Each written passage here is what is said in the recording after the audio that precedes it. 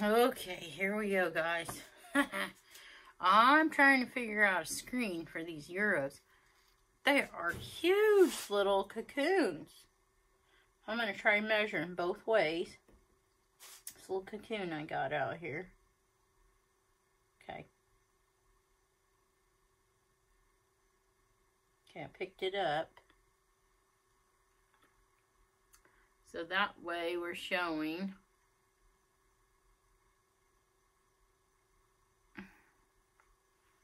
is that a 3.72 millimeter that way, but it won't fall through the other way because it's got these two little tips on it, and so it's looking like 5.32 milliliter probably. I mean, should I pick it up? So y'all can see that's what the size of it is. Gosh, this is, oops, that made it bigger. Okay. Picked it up. Oop. So if I pick it up, I'm not going to actually have the true size with those little tips because I can't pick it up by the tip, obviously. But, come on, little guy.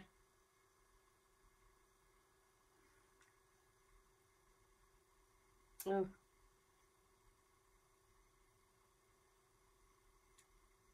Okay, this is a 4.2 millimeter.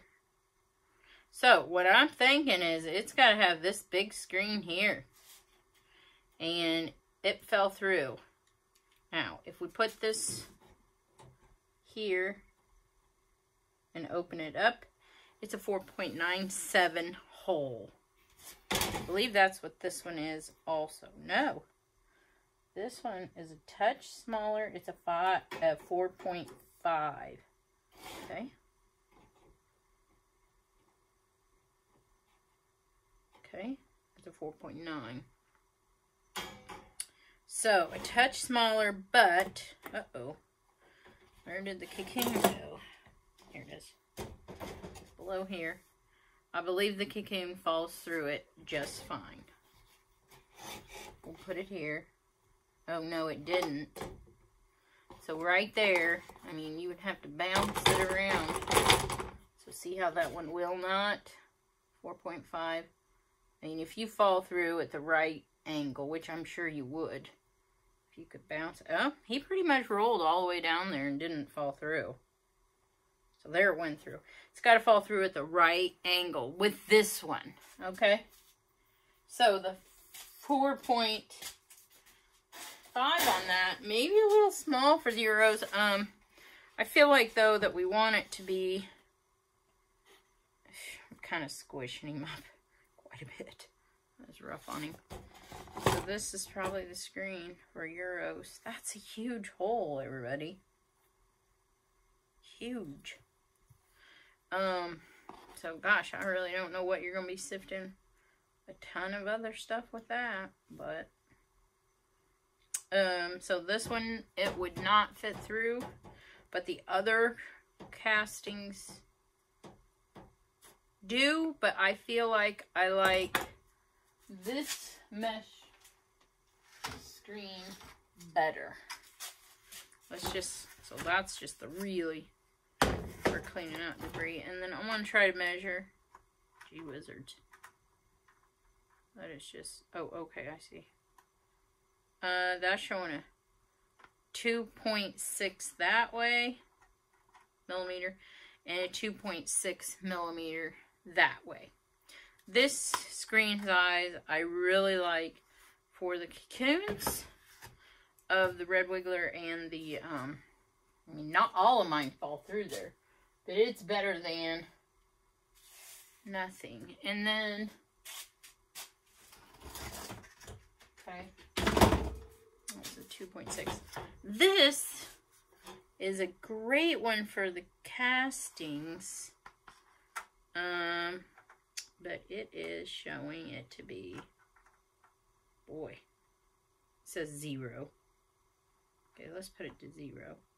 Okay. Open it up is 1.8 millimeter by, oh, that says 1.7 millimeter. I'm sorry, it's not liquid, it's a metric. So these is showing a 3 milliliter. What did I say this one was? Because I feel like I like this mesh better. This is 2.74. 2.7. 3 by a 2.7. And this one was what? 2.9. So this is a little bit bigger. So I think maybe I like this better because this one doesn't always let the cocoons through. So at a 2.6, it's a little smaller than the round, which this is 2.7, and this I was showing 2.9. So this one's going to be a better one for sifting out the red wiggler cocoons. And this one is going to be the size for Euros.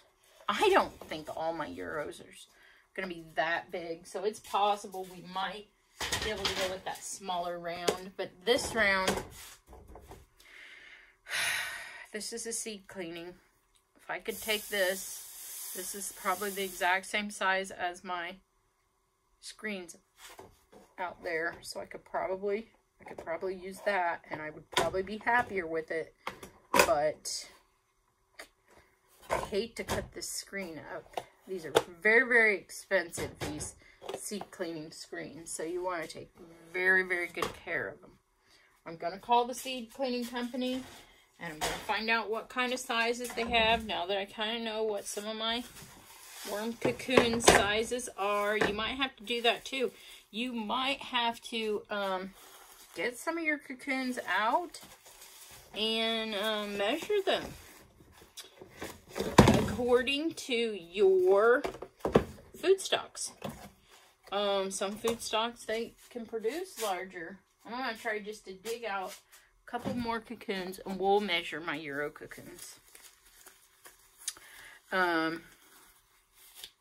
so that might have just been one of a kind cocoon that was that big, and not all of my Euros are that big. So let's just dig around a little bit and look for some more Euro cocoons that might be a different size. So like I said, this bin did not produce cocoons really well. I think it was just too dry. I'm still learning my too wet, but I haven't learned too dry yet. So I'm thinking this is probably too dry for them.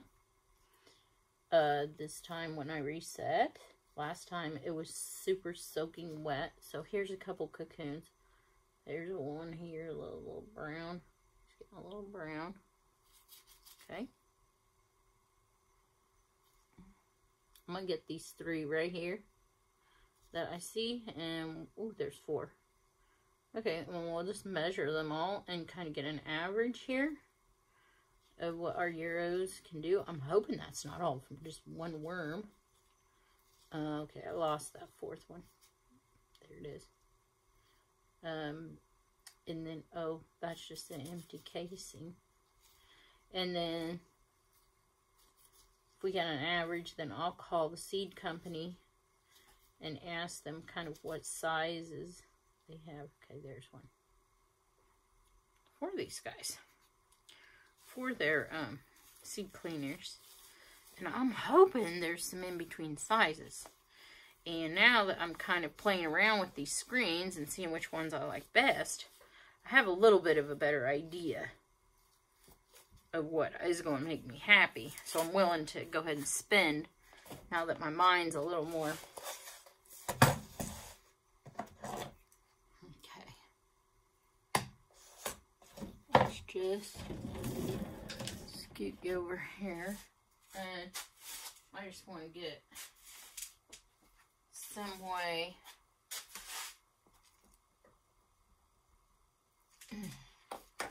I already forgot what that first one measured, that Euro cocoon. I'll have to,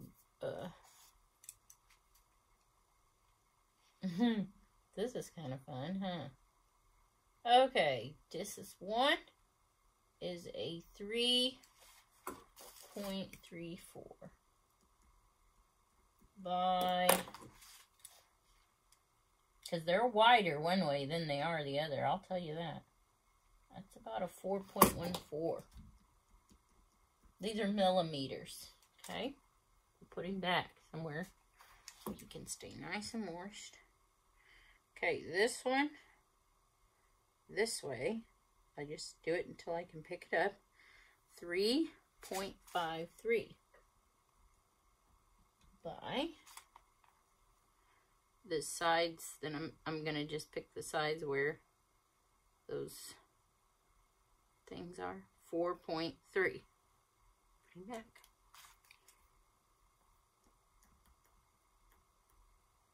Okay. There is a 3.32 by, it's a little bit smaller cocoon here. It's got a little bit of dirt on it too, so this is a smaller one, so it's a approximately, gosh, some of these are hard to get a hold of. I'm going to say a 3.8. So it's a little smaller, I told you. But these are pretty big cocoons anyway. I'm impressed with how big they are. This is a 3.31. You know, in the bee world, what we were doing when we would hatch our queens, we weigh them. We would weigh them to see how big they were. It was getting competitive, let me tell you. We had to stop. It was getting too crazy. Oh, that's a 3.8, but I feel like I'm not measuring it quite right. This is a big one, I feel like, and not quite doing it justice from the tip to the tip. 4.2. Okay. Not my biggest one, but those are my Euro cocoon size. So I'm hoping that then we have the screen sizes that I have. I can shut that off. And then we can call the company and find out what kind of screens they have. Seed cleaning. You can look up the Clipper seed cleaning company, I think. Look up different seed cleaning companies and they sell those screens. And then you call them, and then whatever size that you want for your, you know, device you're going to either make, or you need it to fit one of the old seed cleaning mills like I fixed up for a cocoon sister. And then they'll send them to you, but they're very, very expensive. So be forewarned to choke when they tell you what a small piece costs. That's why you want to save your old ones and take very good care of them. There you go. That's my short video on my new camera setup here to see if you guys can see better, I think now. Not the whole bend, but this is as good as it's going to get. I think if I scoot it back, then you guys can see quite a bit from where I'm at, from there. And then the nice thing is this is on a little wheelie stand, so I can kind of move it to the different areas where I'm working. Not that I'm going to be doing this all the time, but just to give you an idea of how my setup works, because I want it to run super smooth, because on the microbial farm, we are not going to have a lot of extra time at all, ever. ever. It is lock and load, 24/7, go, go, go. And so we got to make all the cuts when it comes to time that we can. And so having a system that operates very smoothly and very efficiently is extremely important. So thanks for hanging out with me today, guys. And make yourself a permanent fixture here at the Carbon Flip. Go ahead and turn off the notifications so you don't get sick and tired of seeing me. And check back in about 8 months to see how we have progressed. We are working hard here to try and produce food for you by eliminating the use of synthetic chemicals and fertilizers. We are going to be making our own fertilizers that are eco-friendly using the vermicastings, the vermiculture, and also we're going to do some thermophilic composting in a bioreactor, extracting the microbes off of that substrate and applying it as a liquid amendment to the soil so we can correct the ecosystem, and then use those microbes to our benefit to create nitrogen real time in the soil to feed the plants. Okay, guys, the more people that are here, the more people I have to be accounted for, or be accountable to. So spread the word far and wide, and I'm going to try as hard as I can not to let y'all down. Okay? Stay tuned. I hope to see you in the future.